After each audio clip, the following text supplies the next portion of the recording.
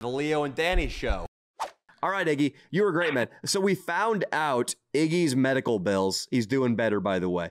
His medical bill for the ambulance was only $1,200. So It could have been a lot worse, but he's waiting to hear back from the hospitals on what that's going to look like. Okay. You think that's going to be higher or lower than the ambulance, Iggy? Probably higher.